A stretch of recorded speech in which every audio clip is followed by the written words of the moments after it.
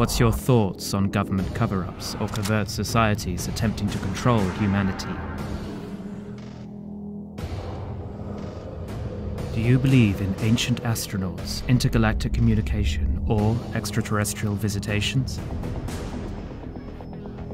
Ever had an experience with disembodied spirits or the paranormal universe? Are these subjects fact or fiction? Each week, Tony and Eddie explore these unbelievable realities and beyond. Exclusively on Truth Be Told. Hello and welcome to Truth Be Told with Tony and Eddie, where we believe in experience becomes truth. I'm your host, Tony Sweet, and joining me now in studio, your other host, Eddie Connor, and renowned astrologer, Rachel Lang. Thanks, Tony. Thanks, Rachel. Most people have had thoughts about whether or not life after death really exists. So once we die, what is the transition period like? Who will greet us on the other side? And is there really white light that escorts us to that realm? And here to explain the afterlife is Mark Anthony, the psychic lawyer, who is a practicing medium who communicates with spirits. He is also a successful attorney, licensed to practice in Florida, Washington, D.C., and, impressive, before the United States Supreme Court. That is impressive, Tony. So Mark Anthony is also here to share his book, Evidence of Eternity, Communicating with Spirits for Proof of the Afterlife. This uplifting journey into the afterlife removes fear and superstition surrounding spirit contact.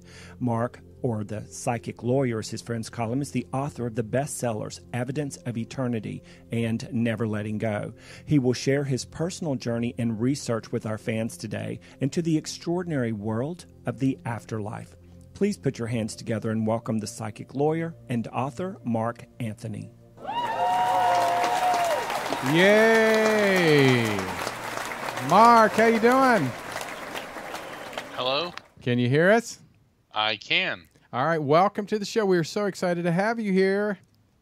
Oh, thanks, Tony. It's great being here. And I don't know if the listeners know this, but I've been out to your facility at UBN Studios in Hollywood a number of times, and I absolutely love it. And I just appreciate you having me on the show through Skype today. Oh, of course. And then when you're back in LA, you're definitely going to be back in studio with us. For sure. So. Absolutely. Oh, yeah. It's just too much fun. I just love it. Well, Mark, I want to go back to start kind of where you began.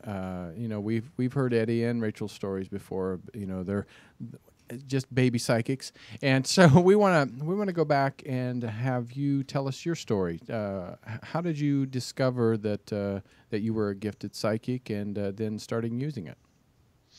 I was about 4 years old, and I started having invisible friends, so to speak, come and talk to me, and I'd sit there and have conversations with them, and my parents were cool with it because they could see them too. Oh. And yeah, and as it turns out, this apparently, and this is one of the things I write about in my book, Evidence of Eternity, is the genetics and the physiology behind people who are mediums and psychics. So this runs on both sides of my family. And so my parents didn't treat me like it was odd or weird, but they told me, just don't talk about it to other people. You can talk about it to us. And then throughout my whole life, I'd come home from school and Mom would be like, oh, I saw a spirit today. And I'd be, cool. Do we have any peanut butter? Yeah, honey, it's over there. And so it just wasn't looked at. Yeah, it just wasn't looked at as a weird thing. And as I got older, though, I realized that other families weren't quite like us. And I had a really good friend, and his family, they were all fundamentalist Christians, and they were very nice to us, but I could tell they were afraid of us. Mm-hmm. And then as I got, to be a teen, I thought it was just cool. It was cool.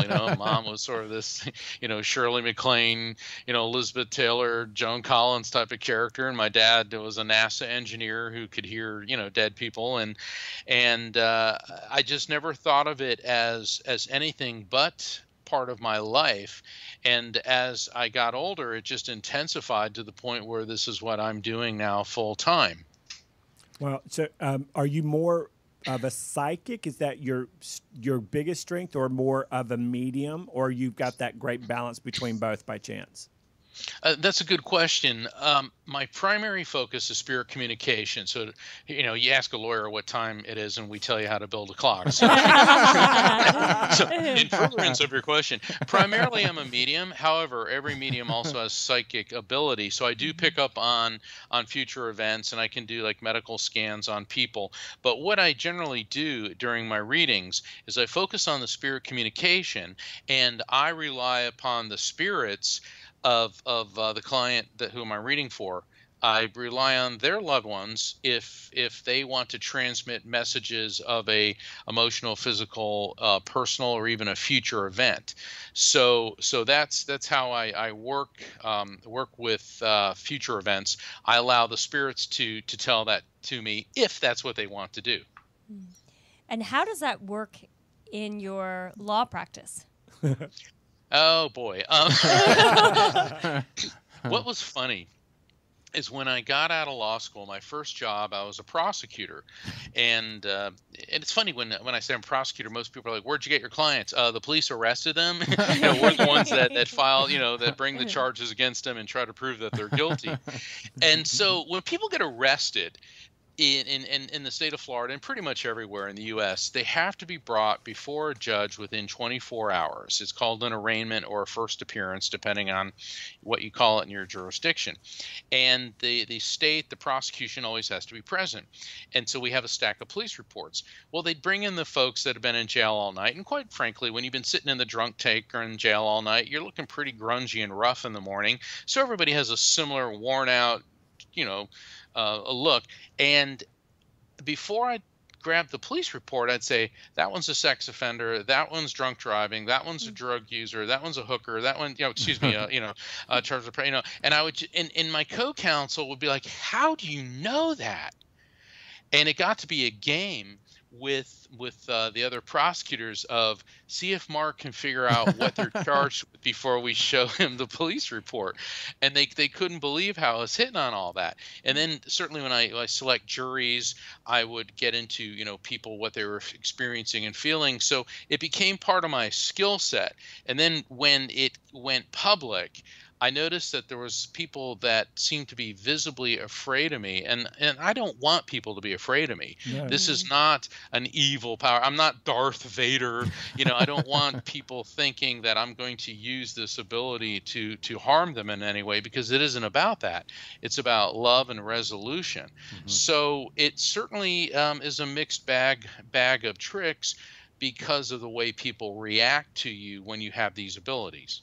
Well, it's almost like your family was transported right out of Atlantis and then moved over here into the 21st century. And because that's kind of how it was in Atlantis. It was very normal to be intuitive, to be connected, to be a healer, and also to be able to know how to do math and prosecute people. But, so we were always looked at sort of as the cool Addams family.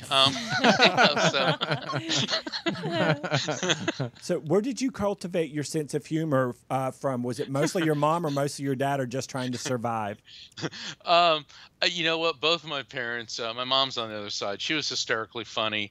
Dad has a real dry sense of humor. He's still with us. In fact, I'm privileged. I'm going on the honor flight with him a week from tomorrow. And he's a World War II vet, and he was one of the original Navy SEALs. Oh, wow. Yeah, and he's battling cancer now. And so the honor flight, what they do is Southwest Airlines volunteers a flight, and it's all vets who volunteer for this. And I have to be his guardian. So there's 25 vets, 25 guardians, and they're going to fly us up for an intensive one day to Washington, D.C. to take them to all the memorials. And there's a whole lot of activities and surprises that they're not telling us about to honor the vets. And I'm so privileged to be doing this with my dad, and he is so excited. And it's really great to see him being this excited, for the first time in a long time. When you're told that, oh, you have cancer and the chance isn't very good, it's hard to find something to laugh about. But I'll tell you what, Dad still maintains a sense of humor. He's cracking jokes every day, and nothing will get you through hard times more than a good sense of humor. That's true. Yeah, and it also scientists have proven how laughter releases endorphins, which reduce tension. And if you think about it, with certain exceptions, of course, but comedians tend to live very long lives. Look at George Burns. Mm-hmm. You look at Groucho Marx. Look at Bob Mm-hmm. Hope. I mean, you look at Jerry so Lewis. Yeah. yeah, so Mm-hmm. many of them, and a lot of them had to be funny to cope with some very serious issues. Like Robin Williams was battling depression his entire life. You look at like John Belushi and some of the others. So humor is, yeah, it's a defense mechanism. It helps you get through. But on the other hand, sometimes it just feels good to have a good hard laugh. Yeah. It does. I have to. This is probably inappropriate, but hey, it's my show. but here's why I grew up in a kind of a sense of humor household. This So- is why you grew up in a sense of humor household? This is why, because my father, who has an amazing sense of humor, when my mother had breast cancer back in the late 90s, early 2000s, I remember picking her up from the doctor, and she was crying, and she's telling me about, they just say I have breast cancer, and they're going to have to remove my breast, one breast, and so I said, okay, and I kept very calm, and so I get her in a car, and I drive her to Dad's work. This was in Kansas City, and so I get out, and Mom stays in the car, and I go in. I just lose it. I mean, I lose it. I'm like, oh my God. Oh, Mom. after your mom got out of the car. Yeah, Mom stayed in the car. I went Oh. into Dad's work. I lost it, and then Dad's like, it's okay. Let's we'll go out and talk to your mother, and we're out. We go out there, and my dad's like, hey. And she tells what's going to happen. I'm going to have to lose a breast. And he's like, that's okay. We'll just call you one tit. Oh, my But Lord. we all just busted out laughing. My mom laughed, I laughed, and then from that point on, we just dealt with it, and she survived, and it's been 14, 16 years later. So, I agree with you that laughter can get you through many Hey, situations. child, it sure do. It sure do. Definitely. It does. It does. And I've noticed, like, when I do my events, where I connect random audience members with loved ones in spirit, I incorporate a lot of humor into it for a couple different reasons. When I was in England at the Arthur Findlay Institute for Psychic Science, we did a study, and we saw okay, they set us up in a room. There's like 40 mediums, and they had all these cameras which can detect orbs, heat, light, infrared signatures, and they're the same type of cameras that are used in paranormal investigations. And for the benefit of the listeners, an orb is a ball of light, which is a spirit. Spirits are a quantum field, an electromagnetic consciousness. And so the instructor, she was from Scotland, and an elderly woman, she goes, now, I want everybody to be singing Silent Night. So we're singing Silent, and it's funny because there's like 14 different languages, mediums from all over the world, and we're looking at these screens because it's, showing us what's being detected, and all of a sudden orbs are coming in. So we're getting all excited. She goes, you like that, do you? Now sing Jingle Bells. We're all like, Jingle Bells, Jingle Bells. And the screens were flooded with orbs. And so what we found, and this was part of the study she was working on, is that being happy, lighter, and brighter creates a more conducive energetic field. And that's why people who are in a profound state of grief, and they're like, I want to get contact from my loved one. Yeah, and you guys, all the people that, all that, and they never get the contact, it's because without realizing it, they're creating this negative energy barrier. So when I do my public events, I incorporate a lot of humor because it relaxes people. It's kind of like on Star Trek when you lower the deflector shields. That's what we want to do. We want to lower the shields and create a conducive environment for spirits to communicate. Well, and in your book, you Evidence of Eternity, one of your signature theories is referred to as grief, crime, grief. How are grief and crime related?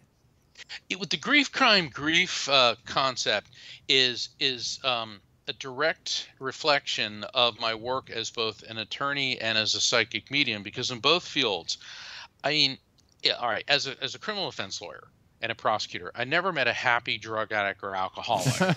right? I mean, you don't wake up one day and go, God, my life's perfect. Everybody loves me. I have a good job. I feel good about myself. I think I'll start shooting heroin. Okay, it's a pattern of behaviors and an escapist feeling.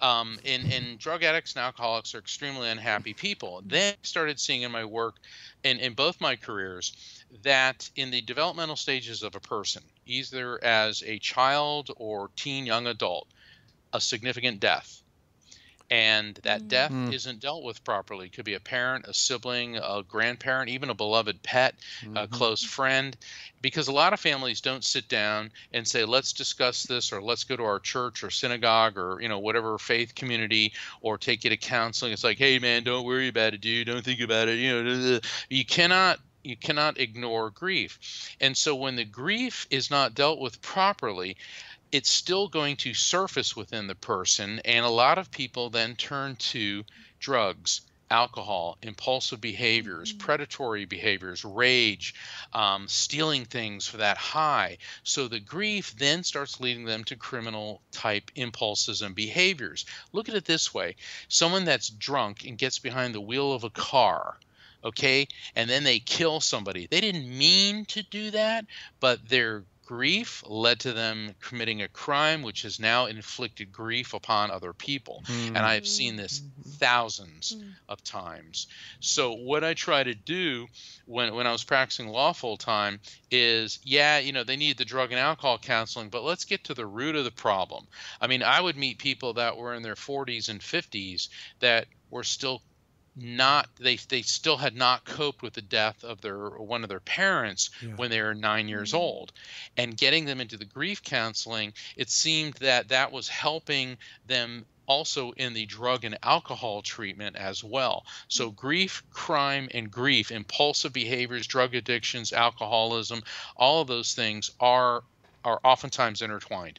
Aren't you shocked, and I'm asking you, of course, Mark, but everybody in the room too, aren't you shocked about how predominantly in North America we are notorious, our country is notorious for treating huge, deep things like grief and death and dying with little Band-Aids or a little pill here or a little bit there. It's almost treated surfacey. I love how you said we have to get to the root of the problem.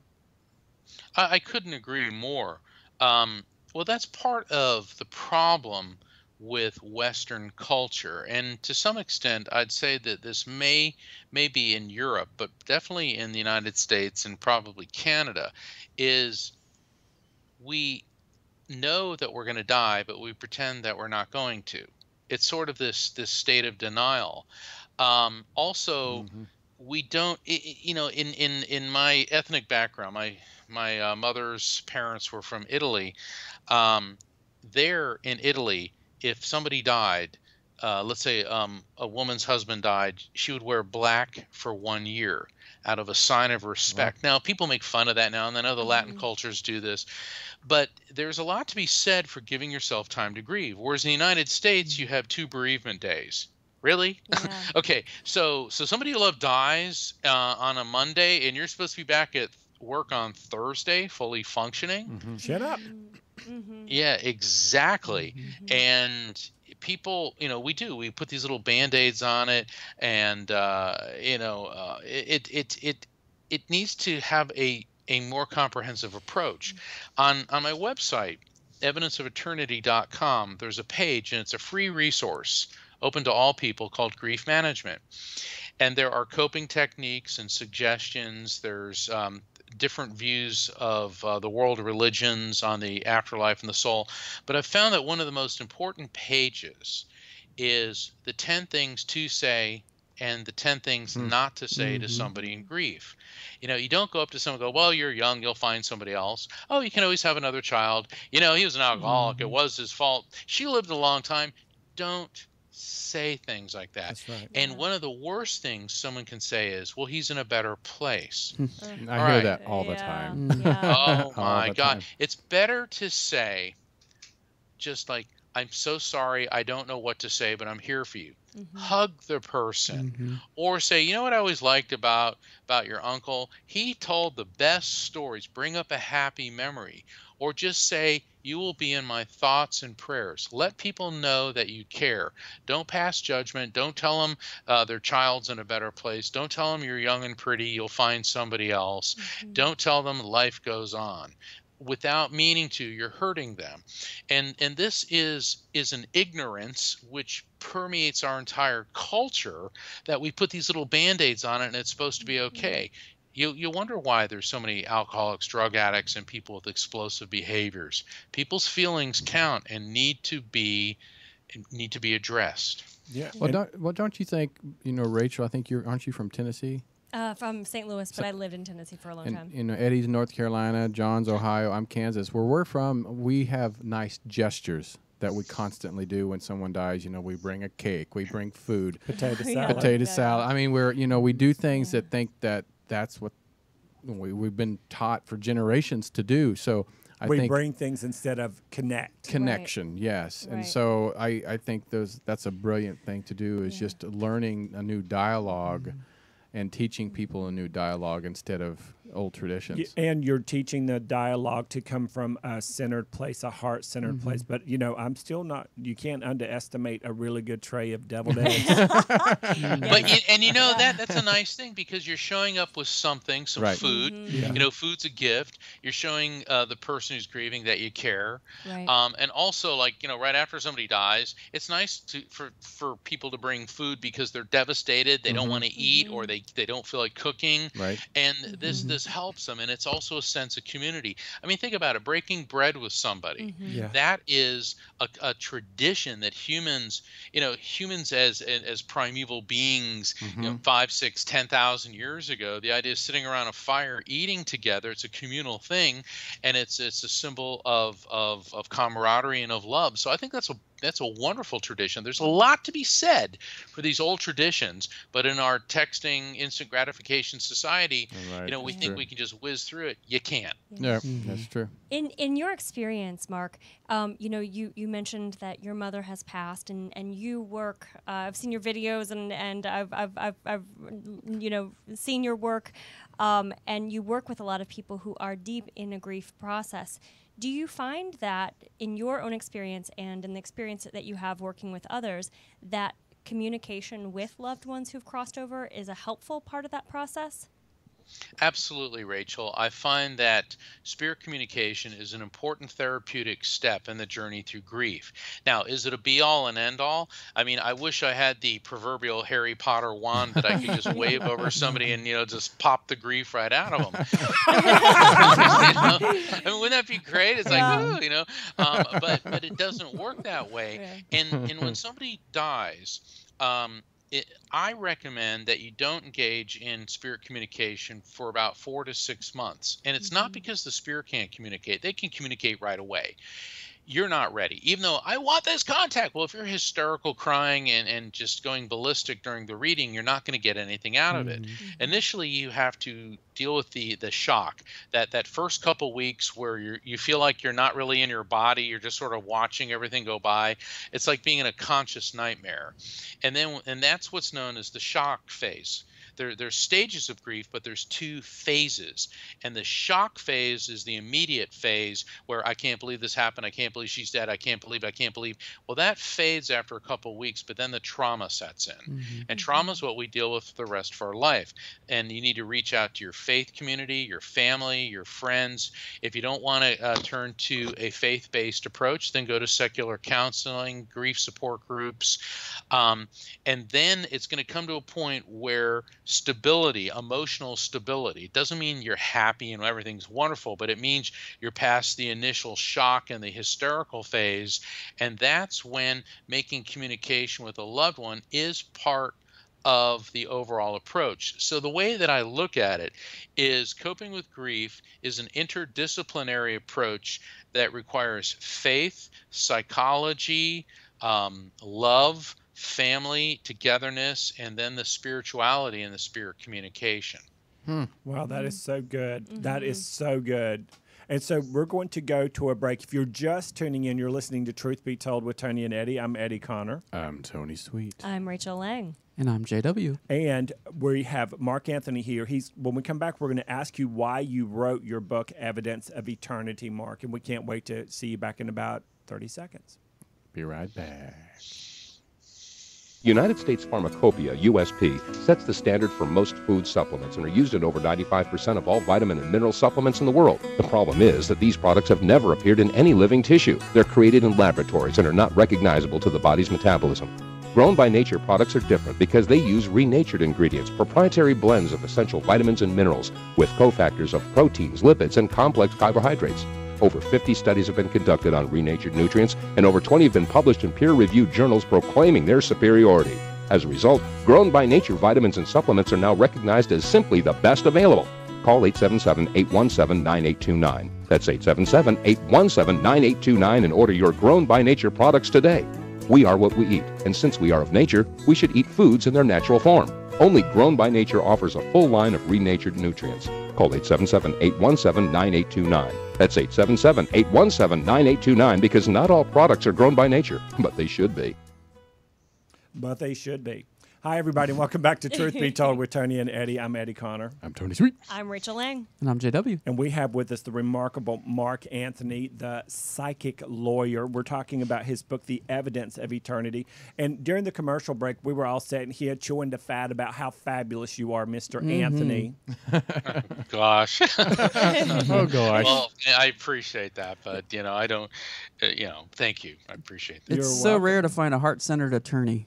Yeah, I know. It's like, well, the hard part of practicing law is that a lot of aggressive personalities are drawn to the law. And I'll never forget when I saw that movie, was it Devil's Advocate with Keanu Reeves and and Al Pacino, and Al Pacino plays the devil, and Keanu Reeves goes, why the law? And he goes, because it puts us in everything.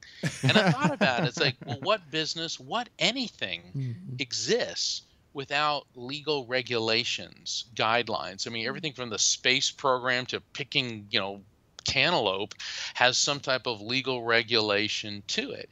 And you get all these aggressive people in it. But, when lawyers, we get together, we talk, and it's like, well, we're not the ones that start the trouble. Our clients start it. Our clients pick fights with each other, and then they get us in there. But then it goes from being about justice and truth to who's got more power, who's got more leverage, and who can outmaneuver who. And that's the sad part, is that truth, justice, and the American way sounds nice, but all too often it's the casualty in a battle of ego-driven agendas, money, and control. So, our ideal of justice is inspirational, but all too often our system of justice is a joke. That's true. That is true. Did you see the HBO series The Night of? No, I didn't catch that one. Where there was only 8 shows in the series, and I found myself yelling at the TV because you have the opposing counsel that everything they see, they only see it in the way that proves their case, even though they'll word it in the way that proves their case, even though it's completely questionable, unethical, or isn't a match. And then the other people are seeing it only in the way to prove the innocence. It's like Democrats and Republicans right now, but I'm not going to go there. Well, I think the People versus O.J. Simpson with Cuba Gooding Jr. and John Travolta, Nathan Lane, and what's his name, David Schwimmer. Yeah. Oh my God! When I was watching that, it was like I thought that was one of the best depictions of what it's like to be in a big trial, and how there's this tug of war and the ebb and the flow and all the dirty tricks and the incompetent judge and the lying witnesses. I mean, I just thought that gave everybody such a good taste. And I remember when the O.J. Simpson trial was going on, because back in those days I was acting as a legal analyst on a number of news programs, and the O.J. Simpson trial bared the ugly truth of everything that is wrong with our society and our system of justice. But the good thing that came out of it is that our domestic violence laws were completely revamped.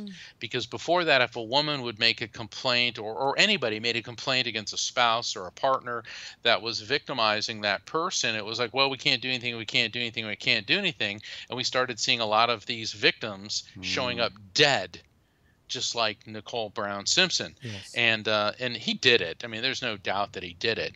It's just that he had the better lawyers, and they used every dirty trick in the book, and it worked.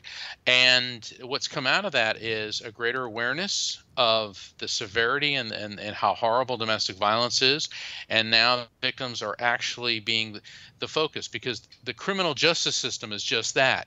It's a justice system for criminals, and victims need to be the first priority. Wow, that's it in a nutshell. That's it in a nutshell. So, Evidence of Eternity, your book. Why did you write it?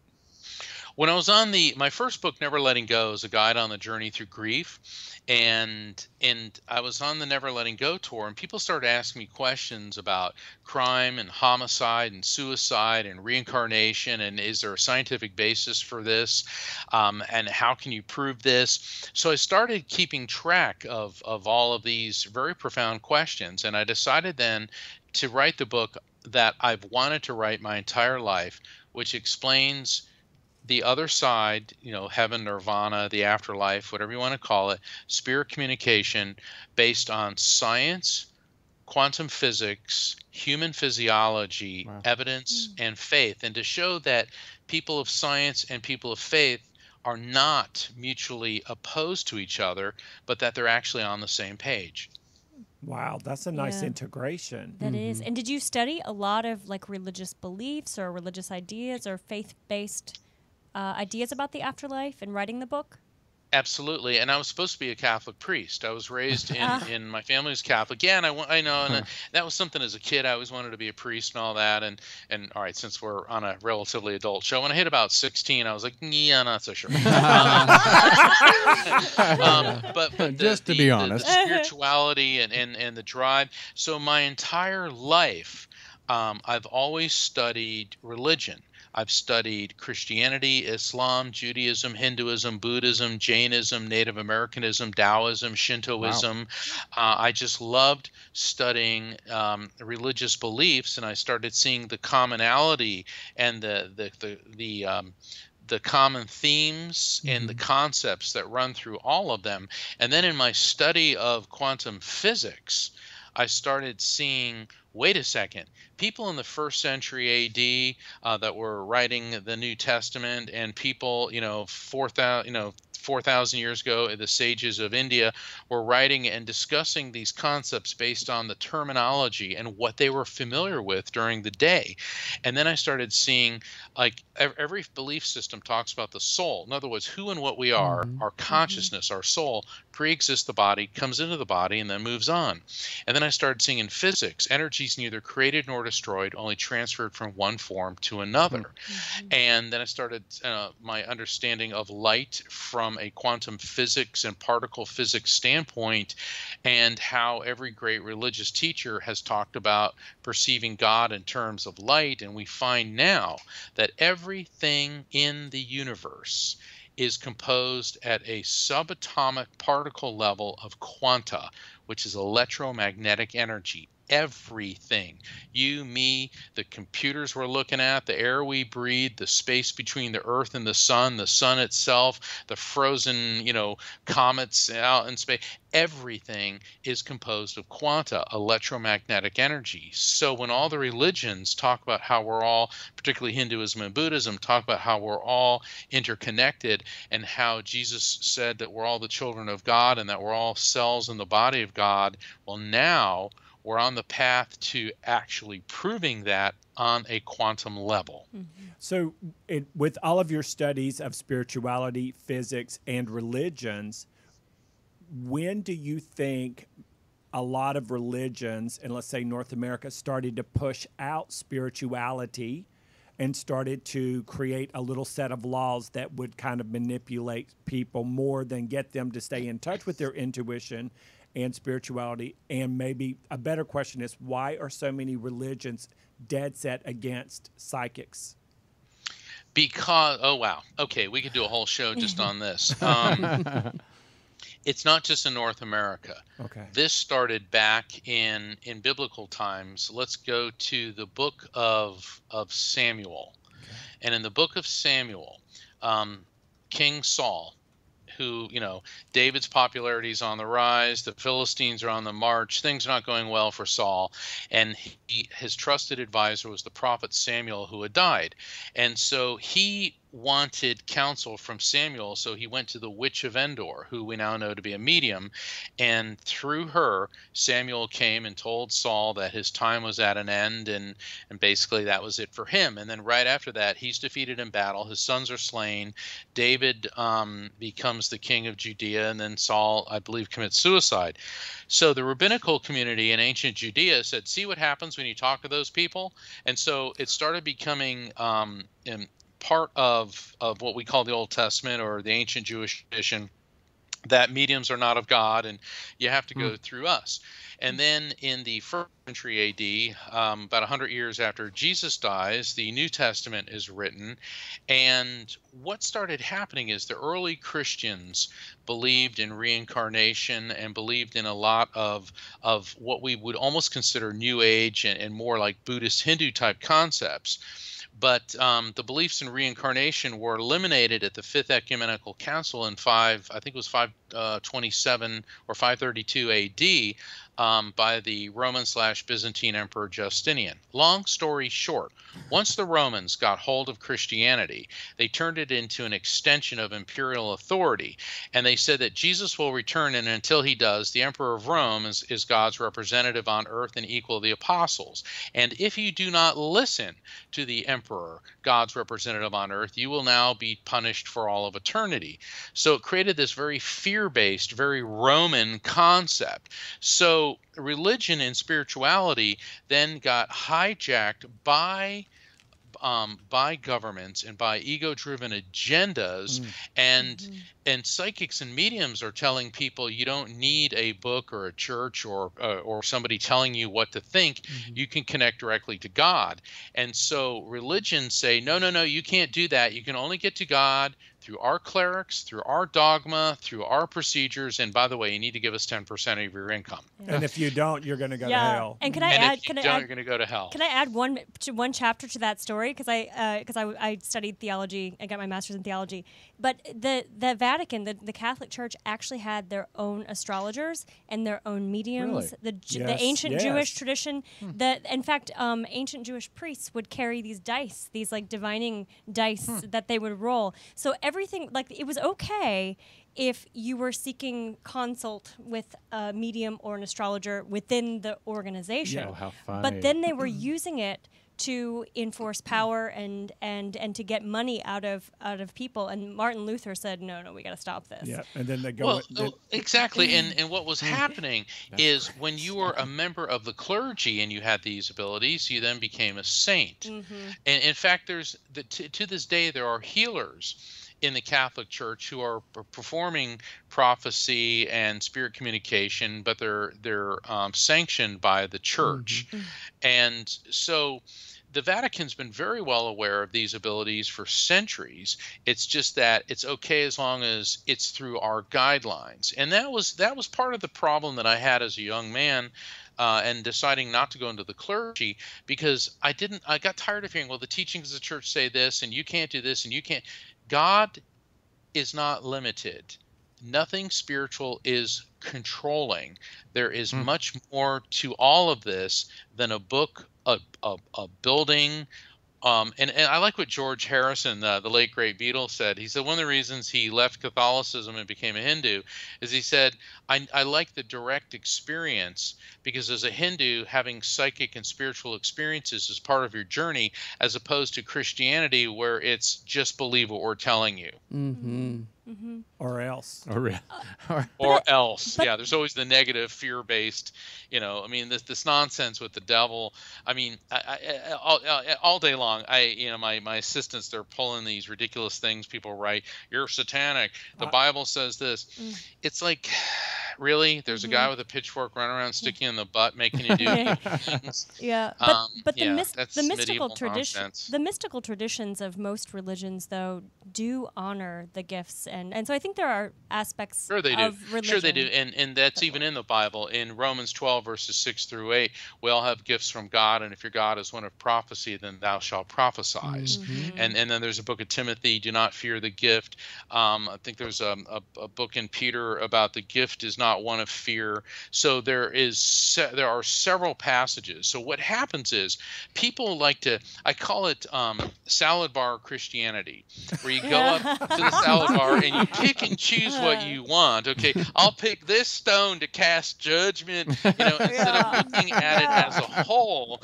Okay, because the Bible has been used to justify genocide, slavery, oppression of women, warfare. I mean, the most horrific things imaginable. But the fact of the matter is, in the Bible, where we're good guys, we're prophets and prophetesses, and where we're bad, they call us witches and mediums. So you have to look at it in the context that it was written. And it just, when people say, the Bible is the Word of God, it's like, really, which version? Which version of the Bible? Yeah. But there's 26 different versions of the Bible. So which one's the true one? It always drives me crazy when I hear that, because they're regurgitating 5 generations of the same BS. That's belief systems. Yeah. And then they memorize that, and they're not feeling anything in them, in their own heart, their own mind, their own soul. They're just being little robots. And that's so dangerous.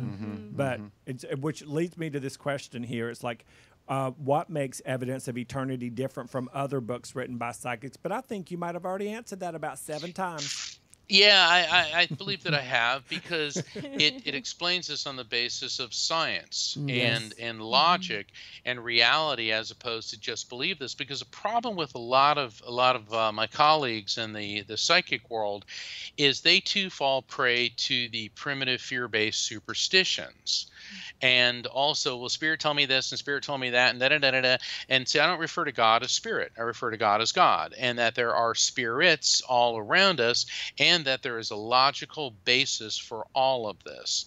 I mean, when I start hearing people talking, oh, they are earthbound spirits, it's like, oh, stop it with that. I mean, next thing you know, you're going to be throwing Deuteronomy all over me. I mean, it's like, just stop it. That with the cherry on top. Nonsense. Well, that's the thing. A lot of the Christians believe that the mediums are communicating with unfamiliar spirits, or spirits that are posing to be good, but they're actually evil. And I'm like, well, if the person on the other end who is receiving the healing from communicating with the person who's passed over, and it's a healing, loving exchange, how could evil? That sounds like a real satanic objective to me, doesn't it? Yeah, make you feel better and understand that God exists, heaven exists, your soul's an immortal living spirit, and the teachings of Jesus were correct. Yeah, that sounds real satanic. I mean, you hear this gobbledygook, because I had somebody write me this, you're talking with familiar spirits. Well, yeah, they're familiar because when I describe them to the client I'm reading for, they know them because that's their loved ones. And it's like the people that invent these ridiculous familiar spirits and demonic things. I mean, really, you have that much time on your hand to wallow in the muck of superstitious nonsense? What you have to realize is that, once again, we're all energy. And God's gift to all of us is our individuality, and that our individual soul, consciousness, when it separates from the body, is like a drop of water that falls into this ocean, which is this pure energy. And now there's a collective consciousness, yet we retain our individuality. And one of the chapters in Evidence of Eternity is the collective consciousness disconnect, which explains how a spirit and why they disconnect from that to make communication with loved ones here. And so what you have to look at is that the people who are making up these things are still mired in Bronze Age and Iron Age backward primitive superstition. And it's just absolutely absurd. And, when people say, oh, it's familiar spirits and it's evil, it's like, okay, look, here, I'll tell you the difference. When I hear messages that I convey to somebody that's from their loved one, and I can describe what they look like, their name, facts about them, things going on in your life, and send you messages of love, healing, resolution, that's from God. That's spirit communication. When I hear voices which say, take axe and go kill, that's paranoid schizophrenia, and that is a mental illness. Ergo, it is not good. Well, I want to ask the religions that you had studied, and I've heard many times, if the UFOs arrive, or they said, oh, the religions will, disband, but all the religions you've studied, is there one religion that you feel that would remain intact 1,000, 2,000 years from now, where I see some religions not just disbanding, where people just completely walk away from it? Now, even Christianity, I mean, there's so many people in droves that are leaving because there's so much judgment there. So do you feel that there is a religion or religions that you feel that would survive, 1,000, 2,000, 3,000 years from now? And then if it does survive or doesn't survive, what do you think is next? I think Buddhism would be the most likely to survive, because the Buddhists, and I love Buddhism, because you never hear about Buddhist terrorists, do you? No. Buddhism is a nonviolent, and in some ways it's the whatever religion. It's like, it's okay if there's a God, and if you don't want to believe in God, that's okay. And if there's an afterlife, that's okay. And if you don't want to believe in it, that's okay. But we're all energy, and we come back through a succession of lifetimes. And if all of a sudden, the aliens started coming, and hopefully they're going to be E.T. and not the Klingon Empire, right? Or the Borg, right, or whatever, or Darth Vader and the Empire, or whatever. Hopefully Yoda, not Darth. The Buddhists would be like, this is wonderful. This is supposed to happen, okay? And the Christians, and recently the Vatican, and actually it's more than recently, it was back during the last days of Pope John Paul II, they issued a decree that it's okay to believe in extraterrestrial life because human beings cannot put limitations on the creative power of God. All right, there we go again. The Vatican's well aware of a lot more things.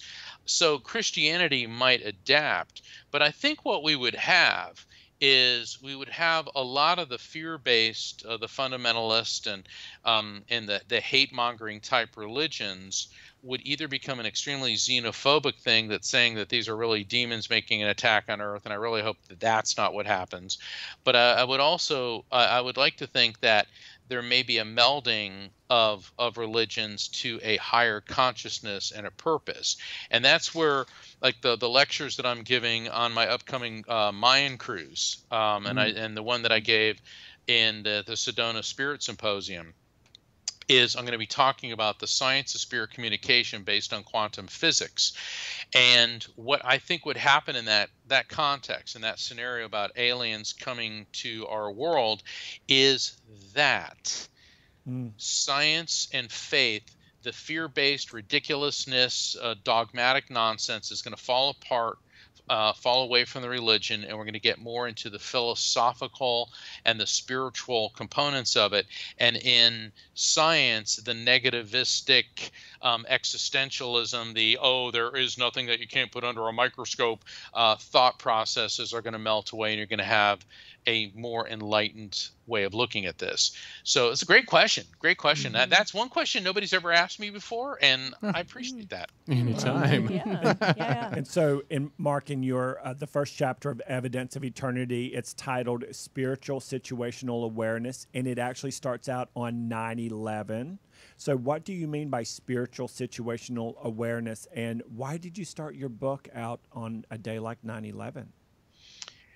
Situational awareness is a skill that every police officer, every soldier, Marine, sailor that I've ever known says saved their lives. And being raised by a guy that was a Navy SEAL, Dad's thing was be aware. Be aware of what's around you at all times, because you never know if it's going to save your life. And boy, was he right.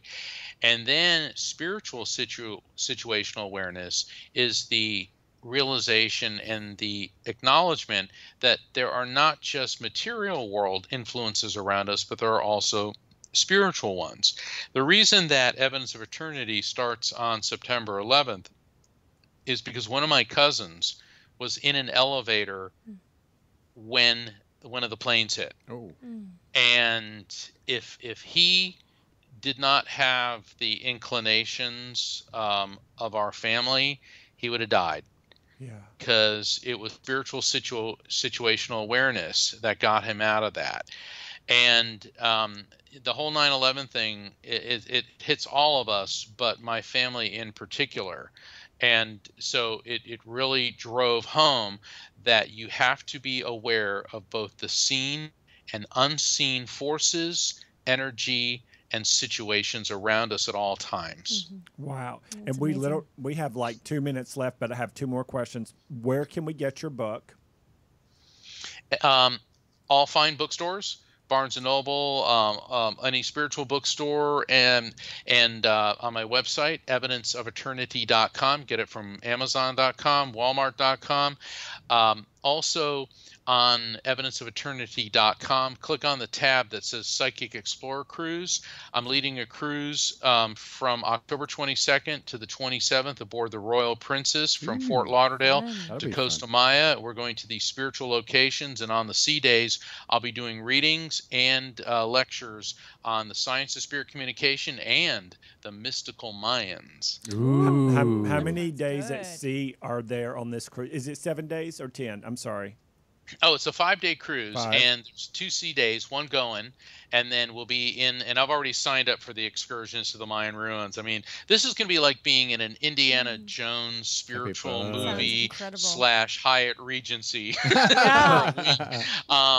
Because I want people to have fun and be comfortable. Plus, this is one of the newest and most beautiful ships in the world. It's only like a year old, and then on the sea day back, I'll be giving a talk on quantum consciousness, the science of spirit communication, and then later in the day doing gallery readings, connecting random audience members with loved ones in spirit. And that's all on my website, evidenceofeternity.com. Perfect. And then Very your cool. schedule is all there too, so we'll know when you're heading back to Los Angeles. Yes, we're Okay. definitely working on getting back to LA. I absolutely love California, love LA. Not so big on the traffic, but I learned something.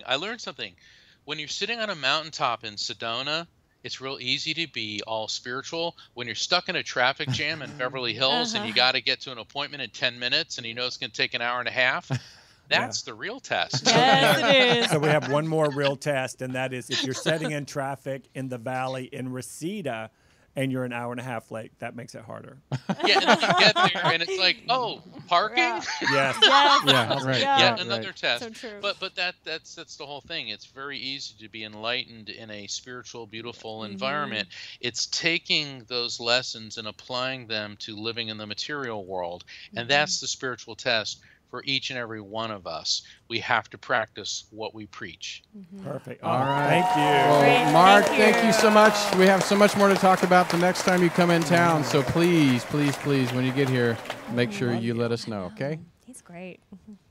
All right. Thank you for having me on. I really appreciate that. All right, Mark Thank you, Anthony, Mark. everybody go to evidenceofeternity.com, and we'll talk to you soon, Mark. Super. Take care, everybody. God bless you. God bless you, You too. too. All right, bye-bye. All right. Oh, my God. He was amazing. He Amazing. is. Rachel, before we go, again, promote where Yes. people can vote for you. Everybody go vote for my South by Southwest panel, When Worlds Collide, Astrology Meets Music. Let's bring more spirituality into places where you wouldn't necessarily suspect it.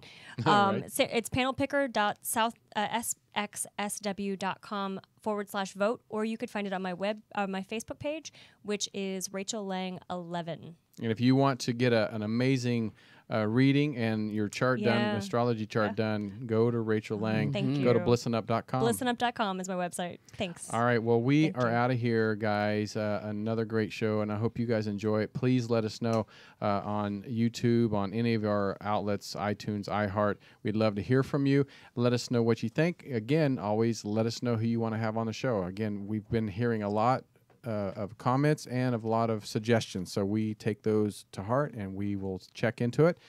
And Rachel, thank you so much. Thank you so much for having me. I love being with you guys. Thank you so much. All right, well, we're out of here. So see you next time, John. Thank you. My pleasure. Thank you. And we'll see you next time on Truth Be Told with Tony and Eddie. I'm Tony's mate. I'm Eddie Connor. Rachel Lang.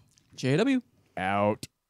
Hey, thank you for listening to Truth Be Told with Tony and Eddie right here on Universal Broadcasting Network. Make sure you go to our iTunes page. Just type in Truth Be Told with Tony and Eddie. Listen to us on iHeartRadio. Again, Truth Be Told with Tony and Eddie. And go to our YouTube channel, subscribe, and please leave a comment. We'd love to hear from you. So please support our sponsors and make sure you listen to us every Friday right here on Universal Broadcasting Network from 4 to 6 p.m. Pacific Standard Time. Until then, have a good week.